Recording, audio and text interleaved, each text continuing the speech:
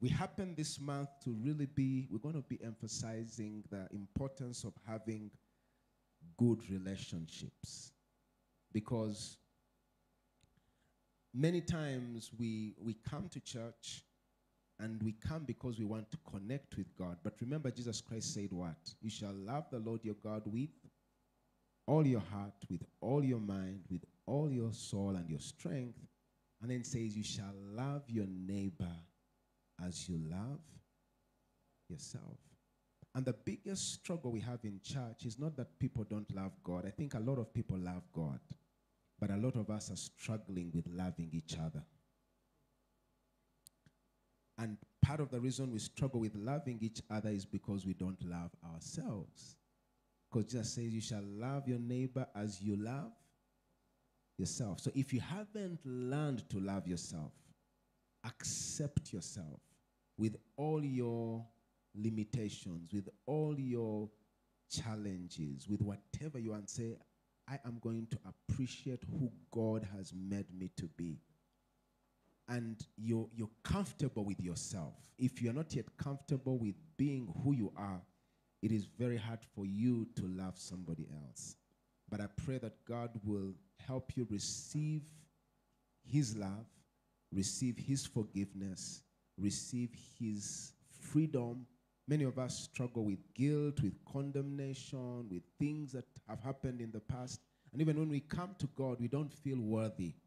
But I pray today in the name of Jesus that you will know that you have a Father that loves you unconditionally. And as you come in his presence, just come to him as a Father. And say, Lord, I am just in your presence as I am. And I thank you because you receive me and teach me to love me, love myself. Amen. Let's go to the book of Proverbs. Last Sunday, I talked a little bit about certain things that we need in our lives if we're going to have better relationships. Today, I'm going to focus more on marriage for obvious reasons. One, because today is our anniversary, praise the Lord. And but also because I see, and this is not just a prophetic word, but I actually feel it. We are about to have so many weddings in this church. I didn't hear an amen. I said we are about to have many weddings in this church. Every month, we are having a wedding. Praise the Lord. So I feel like God, as your pastors, God is calling us to prepare you. Now, some of us may say, oh, I'm not thinking about marriage right now. Just keep this sermon. It's going to help you. Amen? Just don't say, oh, don't switch off. Because you can be in a service and you switch off. You say, this message is not for me. It is for the other brother who didn't come today. No, just open your heart. Because these principles I'm going to talk about are not just about marriage. Because life is not just about marriage. We all know that. Every day at our place of work, at our school, wherever we are relating with people. Of course, marriage is the most powerful relationship because even Jesus Christ himself compares himself to a married, he has married his church. So he says, husbands, love your wives as Christ loved his church and gave himself. So we're going to have a marriage supper in heaven. Amen? There's going to be the wedding of the Lamb, the marriage supper of the Lamb, when Christ is wedding his bride. That's how powerful, that's how much God has elevated this institution of marriage, because there's going to be that wedding supper of the Lamb. Amen. And the bride, the bridegroom is going to be coming to receive his bride. Amen. But I want us to go to the book of Proverbs. Today we're going to look at chapter 15. Last Sunday I talked about certain things we need in our lives if we're going to, may not use the word survive, but if we're going to thrive. Amen. If we're not just going to endure each other, because there are a lot of people who are married, but they just endure each other. They don't enjoy being with each other, they endure. But God wants you to enjoy life. He says he came that you may have life and have it in abundance. And life, life begins at home. Life begins at home. If your home experience is bad, it's going to mess up your entire life. Are we together, church? And so it's time for us we start to have some of these things, talk about some of these things in church. So last week we talked about, we were in Proverbs chapter 18. We talked about some of the things that we have to look at in our own lives. And we started with what attracts people to other people, which some people call chemistry. We said, things like personality, a smile, values, beauty, money. But we say that the most important thing is values. Bible says beauty is fleeting and charm is deceptive, but a woman who fears the Lord, she shall be praised. Amen. So what we should be looking at, even as we relate, of course, we're talking about marriage, but also even as you look for your friends, because your friends will determine who you become. Someone said, if you want to know how your life is going to be in the next 5 years, you have to look at the 5 people in your life right now. If all your friends are where you are, then you need to look for another group of friends. You need to have people that are challenging you, people that are drawing you to be better. So you have certain things that are attracting people or repelling people from you, whether you know it or not. And one of the best ways we can attract the right people in our lives is to make ourselves better. And the best way to do that is to have values in our lives. Amen. Then we also say that it's important for us to be confident. To be confident. Confidence is also about your character. Your courage. Courage. When you are confident, they say that courage is fear that has said its prayers. You've heard that statement.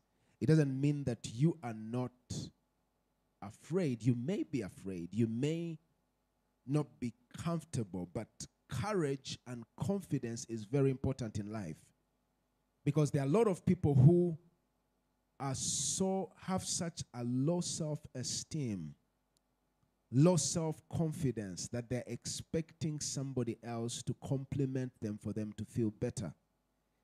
But God wants you to know that you can do all things through Christ. Amen?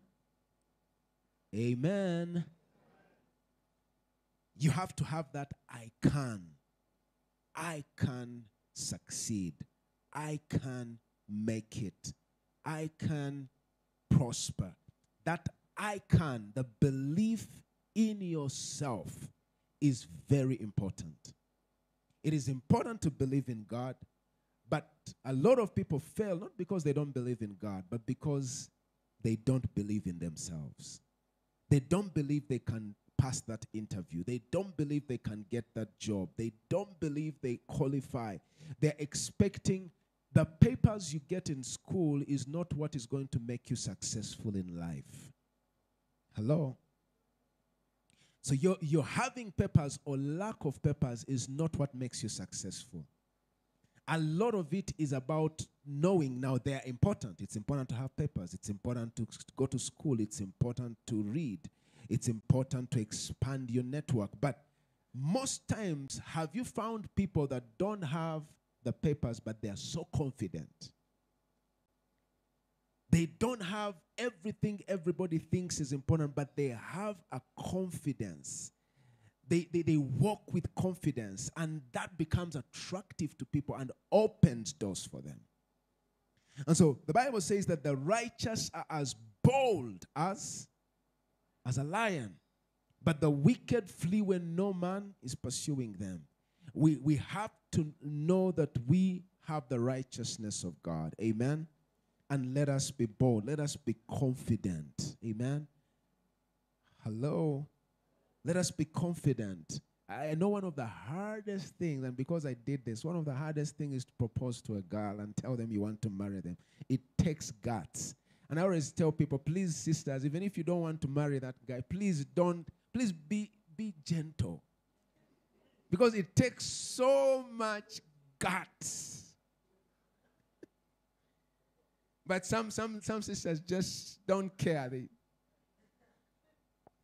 They don't know how much this brother has prayed, maybe even fasted, gathered strength just to be able to say that one word. It takes a lot of confidence. It takes a lot of confidence. But God has called us to be confident. I mean, I'm almost getting ahead of myself. You can look at someone so beautiful and you keep looking at them, but until you have the confidence to say a word, somebody else will just walk by, say something, before you know it, they have taken your blessing. And you're like, but I had this word in my heart all the time. The righteous are as bold as a lion. Where are the bold men in the house? Uh-oh. I'm telling you, sisters are waiting for some bold men. Did I say that? Okay. Now, Proverbs 15, and then I'm going to pray for the sermon and I'm going to begin preaching. The Bible says, verse 1 says, a soft answer turns away wrath, but grievous words stir up anger. Father, in the mighty name of Jesus, we thank you for the opportunity to be in your house. We thank you because your word is a lamp unto our feet and a light unto our path. We are all in different parts of our journey of life, but I pray that even through this sermon, Lord, that you will help us. Help us to have better relationships. Help us to be able to succeed in those areas that many have struggled in, that we will not fail because others have failed. And even where we have failed, that from today, our lives are going to be better in Jesus' name. Amen. I want to talk about a very important aspect of relationship, and it happens more and more as you get closer to somebody, and that is something called conflict. Conflict is something that you cannot avoid if you're going to be in a relationship. And a lot of us struggle because we do not know how to handle conflicts, how to manage conflicts. You will find conflicts if you are a leader leading people. If you're, for example, a pastor leading people, not everybody is going to be happy with every decision you make. Not everybody is going to be pleased with you. And one of the things that I started learning the moment I started pastoring is that no matter how well I preach or no matter what I do, there will still be people who feel it's my time to move and go to another church. And it's not that they are bad. It's just that you have not ministered to their need. And so I have learned to just release people and bless them and say, oh, God bless you. May God go with you. Praise the Lord. Because I said, apart from marriage, every other relationship, people come in our lives for a season and for a reason. And sometimes we struggle because we're still holding on so much to people whose season has come to an end. Or we're still trying to hold on to somebody, and yet the reason God brought them in their lives is over. And so it takes wisdom for us to know God brought you, you have been a blessing, but also I release you and I have nothing against you. I think we have to get to that maturity in the church that when somebody leaves the church, it doesn't mean they're our enemies. We still have to bless them. We still have to call them. We still have to pray for them. Amen? Because they're still children of God. But I want to get now to this. I was talking about conflict because in church you find conflict. In church you find people who get offended because of what somebody else has said. How much more when you are staying with somebody and you are living with them every day, conflict is bound to happen. In fact, I always not a fear or a concern, but when I'm talking to people who have been together, married, and they say, oh, for us, we've never quarreled, for us, we've never had a problem, I'm like, you guys are not real. One of you must be an actor. One of you must be a comedian. Because they are not two real people who can live together and be themselves and just say they have, for us, every time it's just okay, praise and worship. It is not real because we are saved, but we are still human beings. And human beings get offended. Human beings get angry. And by the way, anger is not a sin. It is when what you do with the anger that becomes. The Bible says that, be angry but do not sin. And don't allow your anger to stay over the night. You know that scripture? Just paraphrased it. Somewhere in Ephesians chapter 4. Is it verse 29 or something? Don't allow your anger, be angry. Even Jesus Christ was angry when he found people in the temple. The Bible says that he beat them up. He kicked them out of the temple. Jesus was so angry. And so there is that place where we all have anger. But anger becomes bad when it becomes what do you call, some people have a short fuse. You've heard of such people? And when you have a short fuse, it means that you break very quickly and you do things you regret or say things you regret. That anger is bad. But there is something here, the Bible says, that is an antidote to anger, and they call it a soft answer. Someone say a soft answer. Yeah, let's first go to this. You've read it. You brought that Ephesians 4:20. It's 4:26. Says what? Be angry, but in your anger do not sin. Do not let the sun go down while you're still angry. So you can be angry and not sin. And one of the ways is to learn how to be soft, even when you're angry. Now, those two things don't seem to be possible. Anger and soft answer, they don't seem like they work together. You're angry, but you use a soft. Someone makes you so angry, but you answer softly. It takes the grace of God. Someone says it takes the grace of God. But the Bible says a soft answer turns away wrath. It doesn't matter how angry someone is. There's a story, I hope I'm able to tell it well, of this woman, I think, who needed help, with her husband.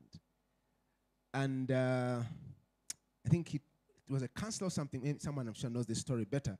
And the counselor says, you know what you do? Whenever you're angry, just get water, put the water in your mouth, okay?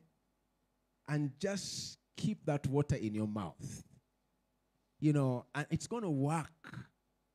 Now I say, but how is that going to work? He says, no, just drink water and just keep the water in your mouth, And so every time there is an argument or whatever, the woman just drinks water. And he goes back and says, you know what, it worked. Because the times when you are angry, it's not the time to respond. Most of the time when you are angry, you're going to respond badly. So how do we get a soft answer? It means that we have sometimes to retreat and allow God to cool us down. And then be able to speak a soft word. And the soft word, most of the time, could be, I am sorry. I don't know how many of you that those 3 words are the hardest words to say. Now, I know we are in church, and all of you are going to pretend like you just came from heaven, and every time you're saying you're sorry. But I've found out a lot of people struggle with saying, I am sorry.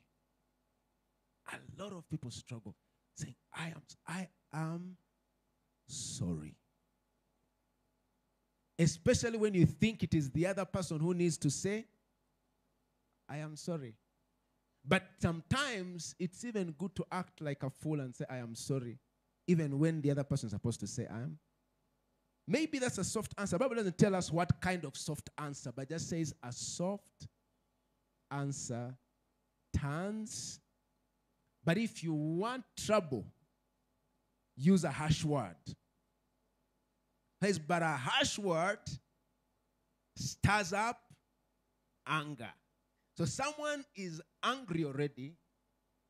If you use a harsh word, you know, there was a man of God who died, but I used to like listening to him a lot, Miles Monroe.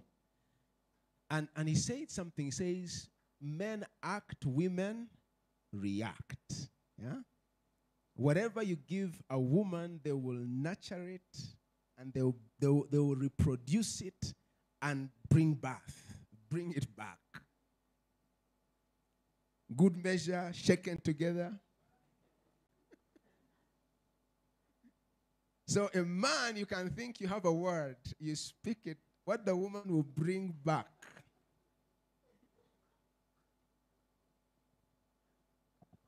Seems some people know what I'm talking about. And you can imagine when that word comes and you're already angry, what happens? So, what the Bible is saying here is a harsh word. How can God help us to make sure? Because this, friends, is the basis of being born again. Being born again is not how much you pray in the Spirit, pray in tongues. It's not how much you dance in church and raise your hands. All these are wonderful, but it really comes down to how do you relate? And not with people who don't know you, because you can pretend in church. But people who know you at home. I don't know how many people I have talked to, and children struggle to serve the Lord because their parents are pastors, but what they see on the pulpit and what they see at home are 2 different things. And they struggle. People struggle to believe we are believers because what they see at work and what they see when you're telling them about Christ are 2 different things. And so the best way we can demonstrate Christ most of the time is actually just through our words. Let's go to the book of Ephesians. We're already there, chapter 4 and verse 29. Ephesians 4:29. It says, let no corrupt word proceed out of your mouth, but what is good for necessary edification, that it may impart grace to the hearers. That's a high standard. It's saying, let no corrupt word proceed out of your mouth. You know, I started learning this. Now, I'll be the first one to confess I was not always like that, especially when I've just been married. When my wife gets me angry, I want to make sure I give her something that will let her know I am the man.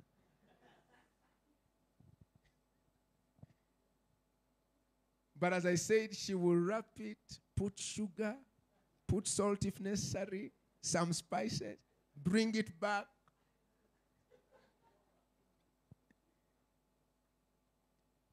I learned that my salvation experience and the power even of my ministry is so much about what I say.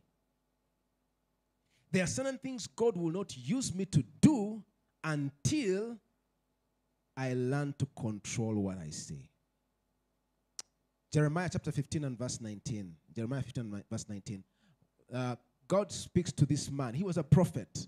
He tells him, if you return, I will restore you, and you shall be my mouth. Can you imagine God telling you, I want to make you my mouth? 15 verse 19. Verse 19. Says, I therefore says, if you return, then I will bring you back and you shall stand before me. Another version says, I will restore you as my prophet.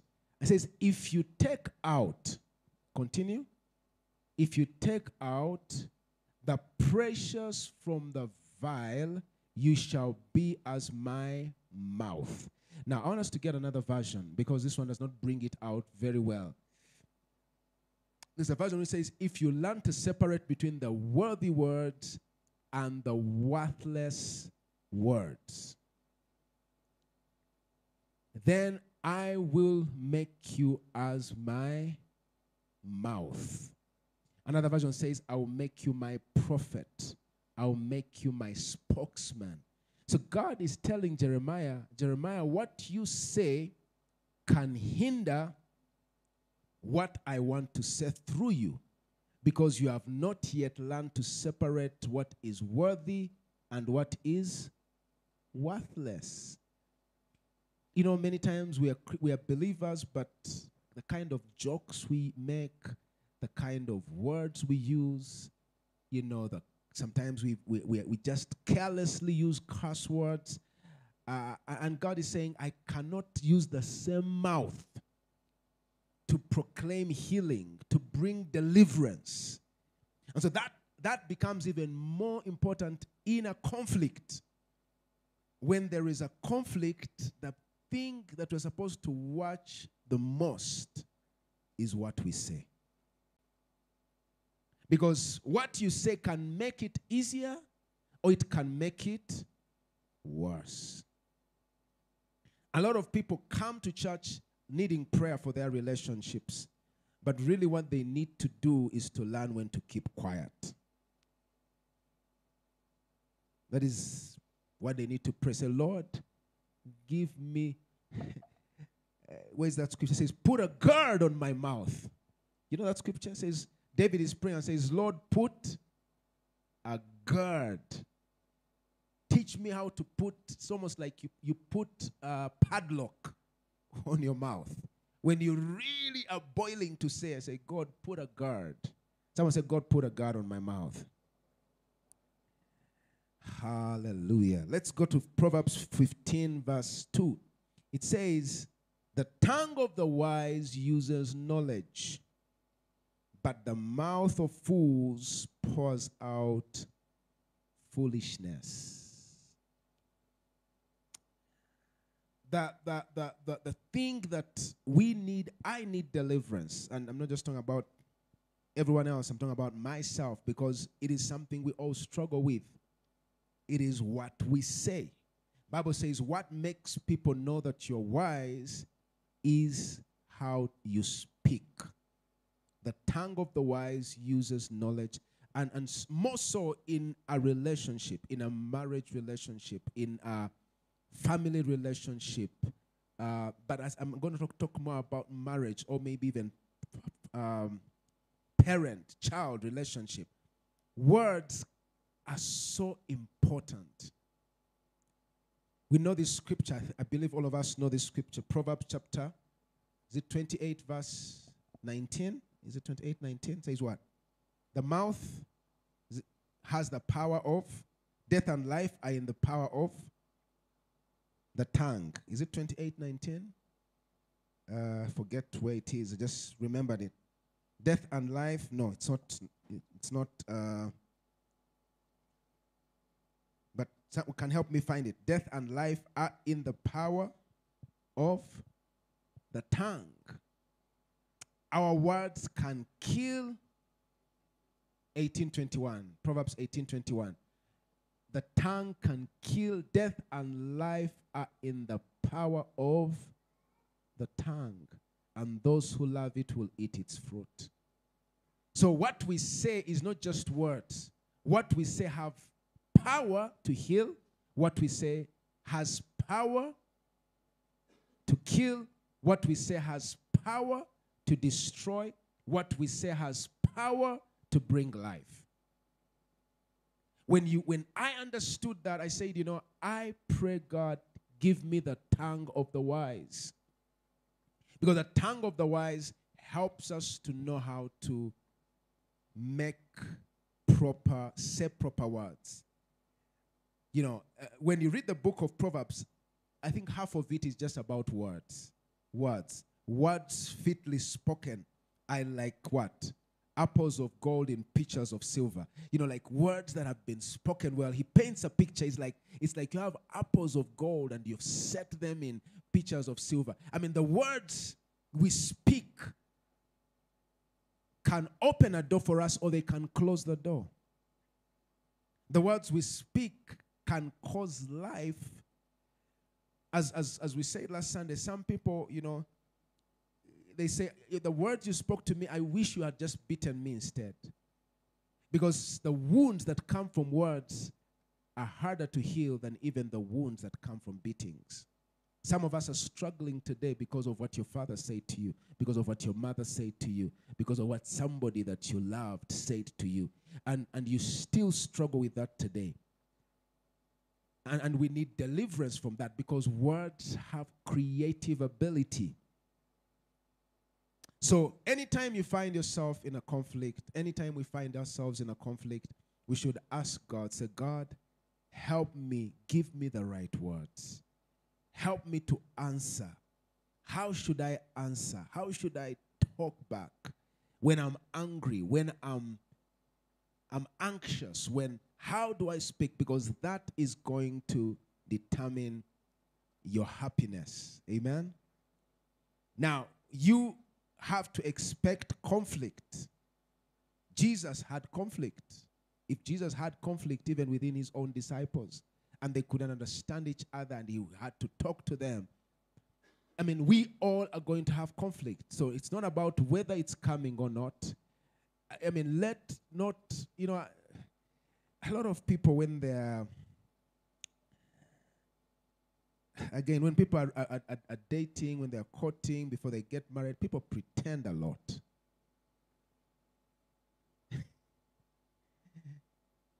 There's a lot of, I don't know, I mean, some people say, the longer you relate with someone, it will help you know them. No, it's not true. Because as long as we are just meeting them, they will come when they're smelling good, when they're looking good, when they are talking good. They have been preparing the whole day to meet you. But you will really get to know who this person is when you have been together the whole day and you have spent the whole night together and now they are angry in the morning and they didn't even prepare. Then that you will know the true colors. Someone say hallelujah. But that's life. Because we are not meant to just live artificial lives. We are meant to be real. But unfortunately, the settings of our times today cannot allow us to be real. We have Facebook. We have all these things where it allows you. Now there's even AI. You can even change how you look. And so we are not real. And we don't want to be real because we think when we are real, people will reject us. People will not like us. And now when people realize who you really are, that's why it is very dangerous to lie. Be yourself. Say the truth. Because when someone finds out that you lied, it becomes worse. Especially as children of God. Amen? Do children of God lie? Yeah, they don't lie. Hallelujah. Glory to God. Ephesians, again, chapter 4. Paul is speaking these very important things. He's talking to people who are now born again. He tells them, put away lying. put away what? That means even believers lie. Verse 14 says, and verse 15, sorry, chapter 4, verse 15. But speaking the truth in love, we may grow up into him, into all things, which is the head. Then verse 25, he says, wherefore, putting away lying, speak every man truth with his neighbor. For we are members of one body. Do you know the other way we can overcome conflict is by saying the truth?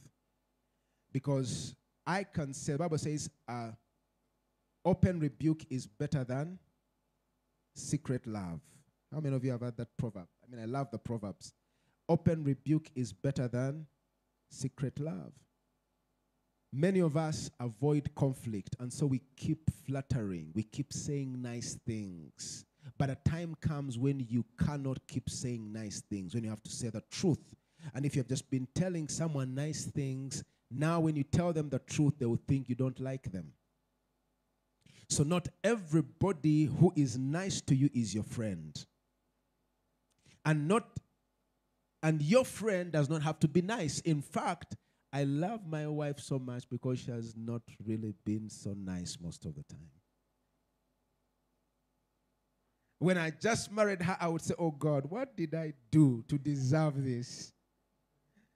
Like, I felt like she's panel beating me and she's straightening me. Everything I thought was good about me, even if I come back home and think I've preached a good sermon, says that was not good enough. But you know, she has made me better. Because God knew I just didn't need someone in my life who's just saying, yes, you know, everything is good. No. Someone who can see what I cannot see. Someone who can be able to tell me where I am wrong. And I don't like that. The flesh doesn't like that. I don't like being criticized. I don't know who likes being criticized. But I don't like it. But I learned now to appreciate it. And actually, one day I was praying and God told me, listen to your wife. I said, did I hear God well? You know, I'm angry. I'm like, God says, go back and listen to your wife. So not everybody who is nice is your friend. And your friend doesn't have to be nice. In fact, sometimes you need to ask yourself, in my relationship, am I just having people who just are always pampering me? Because you cannot grow in a comfort zone. Someone says, say that again. The reason you are where you are is because you have been in a comfort zone for too long. Everybody around you just tells you how wonderful you are, how excellent, how majestic you are. But you are not God. You are not perfect. So you need people in your life who can push you to a higher level. You need people in your life who can help you become better. Become better in the way you manage your finances. Become better in the way you manage your life. You need people who can challenge you and tell you, no, where you are, you need to be better. And so today I came with that. Hallelujah. I hope you still come back next Sunday. But if you get better, it's okay. Praise the Lord. Because I just don't want to see you in the same place. God has raised me as a pastor, not just to tell you about the things that you like to hear, but the things that are going to help you become better. Praise the Lord. So you need to appreciate people who push you, people who encourage you to be better, people who encourage you to move on. You know, I really thank God for my wife, because she's always been that push that I need. Have I always enjoyed it? No. But after some time, I'm like, if it wasn't for this woman, I think I would have still been somewhere. Because every time she's pushed me to be better, to believe for more, to trust God, to do things more excellently. Praise the Lord. Someone clap your hands for my wife. And I know after this sermon, I'm also going to have another lecture, but it is well. Praise the Lord. So I talked about a little bit about conflict, a little bit longer. I just want to finish with this. Because it's very important. It was very important for us to understand you can survive conflict. Amen? Conflict is not a bad thing. You need to embrace it. Embrace conflict. See what you can learn from conflict. Don't fear to get married because of conflict. If you try to avoid conflict in marriage, you still find it outside there. Every place in your life, there is nothing easy. Being single is not easy. So if God brings someone in your life and we are praying that God brings that person, don't run away from them just because they seem to be, always helping you get better. Let me just use that word. They're always saying, oh, you need to dress better. You need to do this better. No. Appreciate that. That shows how much they love you. Someone say, amen. The last thing I have to talk about today because of time is understanding covenant, okay? Now, we talked about commitment, we talked about character, but it's very important for us to understand that not every relationship is a covenant relationship, but there are relationships that have been designed as a covenant relationship. And when you're entering a covenant relationship, you have to know this is a relationship that is for life. Part of the reason why a lot of marriages are having problems, in my opinion today, is because we do not understand what a covenant is. In the Old Testament and even in the old African culture, they never used to really do weddings. Even in the Bible, we don't have the kind of weddings where, people would come to church and be prayed for. And I am for weddings, and I want you to come to church, and I want to pray for you. But I want to say this, and I want you to listen to this very well. Just because a pastor has laid hands on you does not guarantee that you're going to have a successful marriage. Should I say that again? Just because you have come to church and you have had what we call holy matrimony is not the guarantee for a successful marriage. Because the pastor bestows heavenly blessings on you, spiritual blessings on you. But just like everything, these are spiritual blessings that now you must work out in the natural. Legally, we are exalted. We are seated with Christ in the heavenly places. Legally, we have everything. We have been blessed with all spiritual blessings. But there is a part that we have to walk in life and live to. And unless you're willing to put in the work and do what you're supposed to do, you will not be able to experience those spiritual blessings. And so, a lot of us, why we are not experiencing the blessings is because we don't understand covenant. What is a covenant? In the olden days, even in the African culture, when people were entering into a covenant, they would cut their bodies and blood would come. And they would get maybe like a bin, or a coffee bean is what they used to use. They would put it in the blood. This person puts it in the other person's blood, and this one puts in there, and then you take the different beans. And once you take those ones, now you have taken each other's blood. You are linked by covenant. It's a blood relationship. And because of that, people would not sign letters. Like they had no signatures, whatever. If you want to do a deal, you just know, I have made a covenant. I have made this. And people would know I have to respect this. Jesus Christ offered his blood and opened for us a door into a new covenant, which is the covenant of his blood, and that's why we are saved. Amen?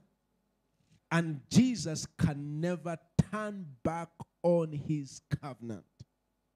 Isaiah chapter 54 verse 10 says, though the mountains may depart, My covenant of peace. Is it Isaiah 54 verse 10? Isaiah 54, I think Isaiah 54 verse 10. My covenant of peace will never depart from you. It says Psalm 89 verse 34. My covenant will I not break, nor alter the words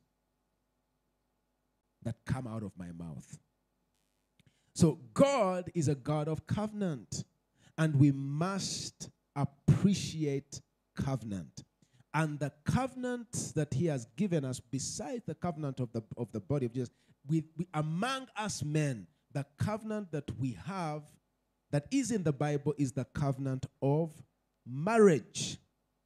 So marriage is not a contract. It's not something you do for trial and error. Let me see if this will work.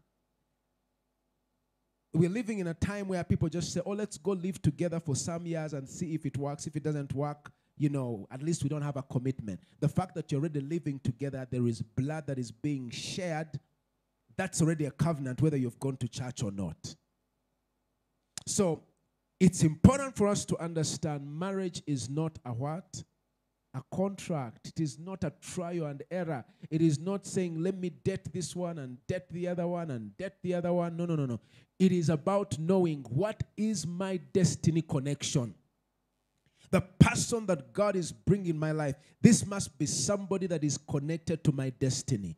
This must be somebody that is going where I'm going. This must be somebody that can collaborate with me. This must be somebody that we can agree together, move together, and fight life together. Friends, life is so short for us to keep rehearsing, to keep trying out things. We must determine this is the journey I want to go. I just need God. Say, you pray and say, God, bring somebody in my life that will help me on this journey. I can tell you without fear of contradiction, if I hadn't married this beautiful woman, I wouldn't be standing before you. If I hadn't married Deborah, I wouldn't be in the ministry today. I wouldn't. There are times when I would feel so discouraged. There are times when I would feel, and she would be the one to just encourage me and pray for me and believe in me. I mean, I'll never forget when we had just launched Impact Church. Just a week after we launched the church, I lost my mother. She died in an accident. I received the news. She just had an accident in Uganda. And I was like, God, what do I do? We were in the middle of a 21-day fast. I've never felt the kind of pain that I felt. I mean, I now understand when people are grieving. I mean, I sometimes just sit there and I don't have a word. Because tears were coming non-stop. I was not trying to cry. Tears just kept coming. And I just didn't know what to do. We just stop this church? Because we started the church on the 5th of January. I received the news on the 12th, just a week later. My wife was pregnant with twins. And she just told me, you know what? You just go. I will stay here and take care of the church. Praise the Lord. And she would come. We were in a very small place. It was a basement of a building. She would come. I still remember. She would come. She's so heavy, with twins. But she would get that mop, clean up the place, arrange the chairs, because it was really us and a few other people. And then she would also come, preach or introduce whoever is going to preach. I was away for 3 weeks. I came back and the church was still there. And we were able to move on. If I didn't have the right person, that was the end of Impact Church. Because there are times when you're so broken, you can't help yourself. You need someone who can believe in you. Someone who can say, yes, let's keep moving. Let's go. Friends, life is not easy. Being a pastor is not easy. But what is easy? I mean, doing a job is not easy. Everything in life, you go through tough times. And sometimes you just need somebody who can say, I still believe in you. I still believe in you. I know you are down. I know you seem like things are not working. But I still believe we can make it. I still believe in you. I still believe. I pray that you be that to somebody. And let me pray in the name of Jesus that God brings somebody in your life that can believe in you. May the Lord bring someone who will be like Jonathan to you. That they are not scared of you being better than them. But they are there. They know that their role in life is to help you become better. I pray that as Impact Church, we can be that to you. That when you feel down, when you feel that you cannot make it, we will encourage you. We will push you. We will say, just keep going. Don't give up. Don't give in. There is a better life ahead of you. I pray that you will not give up on life. God has something good for you. I know you've been heartbroken. I know you've been wounded. I know things have not happened the way you expected them to. But in the name of Jesus, I want you to know that God has the best days ahead of you. You can still believe. You can still hope in God. You can still trust in God. God is a good God. No matter how bad and evil the world is, God has a good plan. And no matter how men have hurt you, I believe that God still has somebody who can love you. Just close your eyes. Father, we give you the praise. Come on, talk to God. Father God, I pray right now, I feel that there are people in this place that you're struggling with the pain of your past, with the unforgiveness, with what has happened because of what people have said. And God wants you to just let go right now. God wants you to release that pain. God wants you to forgive. Because what is ahead of you is better than your past. God says, I am doing a new thing. Will you not perceive it? I am doing a new thing in your life. Your dreams are valid. Your dreams are valid. I know it is a rough season right now. I know it's a tough season. But if you don't get weary, you're going to reap in due season. If you don't get weary, somebody just begin to talk to God. Say, Lord, I give you everything. I give you everything. I lean not on my own understanding. My life is in the hands of the maker of heaven. I lean not on my own understanding. My life is in the hands of the maker of heaven. I give it all to you, Lord, trusting that you make something beautiful out of me. I give it all to you, God, trusting that you make something beautiful out of me. I give it all to you, God, trusting that you make something beautiful out of me. Now listen, I want just to talk to God in your own words. Tell him, Lord, I give you my heart. It's been wounded, it's been broken. I give you my life, it's been shattered. Wherever you are, I don't know, I don't want to give you the words, but just tell God what you feel, the struggles that you have, and say, Lord, I give it all to you. I give it all to you. I trust that you can take these broken pieces and make them beautiful. I trust that you can take these broken dreams and build me up again. I pray that you can help me again, dream again, believe again, trust again, love again. I know I've tried to love, and every time I've been rejected, I've been wounded, but I pray that you can heal me, that I'll be able to love again, I'll be able to believe again, I'll be able to trust again. My trust has been taken advantage of, but Lord, I pray that you will help me, because if I don't heal, I'm going to do something stupid. I'm going to say something foolish. I'm going to hurt somebody. But Lord, I pray that you will help me, that when I am healed, I'll be able to respond softly, even when I'm angered. Yes, Lord, we thank you because you're doing a deep surgery in our hearts. You're doing a deep surgery in our lives. Lord, we forgive our parents. We forgive our fathers, our mothers. We forgive those people who have taken advantage of us in relationships. We forgive the people that have rejected us. I forgive those who have hurt me. I forgive those who have not helped me, those who have not supported me. I let go of everything that is in the past, Lord, and I hold on to that which you have for me. In the name of Jesus, let this be the beginning of a new day. Somebody, don't leave this place the same. Don't leave this place with those grudges. Don't leave this place with that anger. Don't leave this place with that pain. Don't leave this place with all that. Just, I give it all to you, God. I give it all to you, God.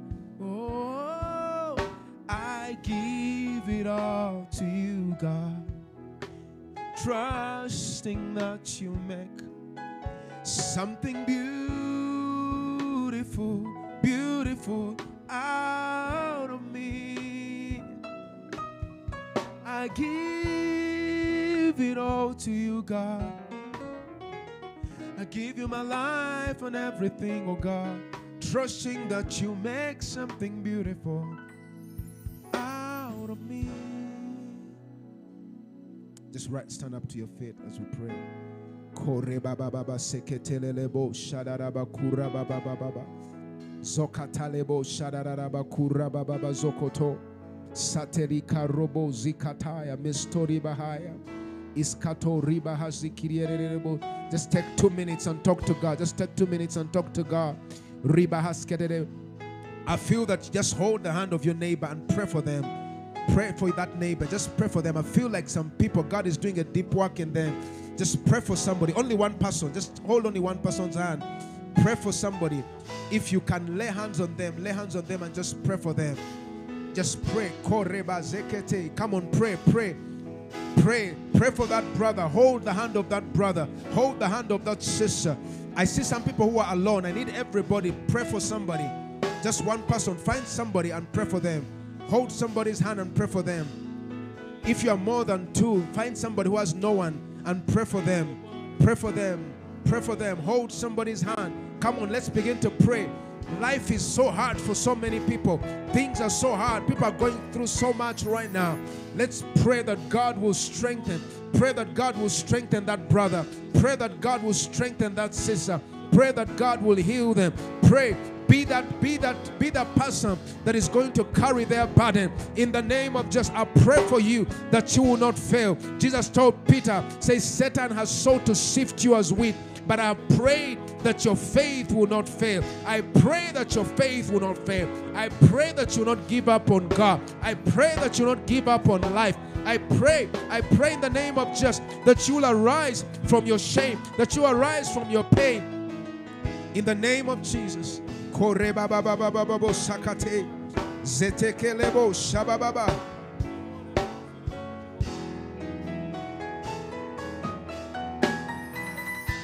Shata baladada zetete palada shata radoza marata panado satakasta zabradada gaba zeteke setelededeba shalakata.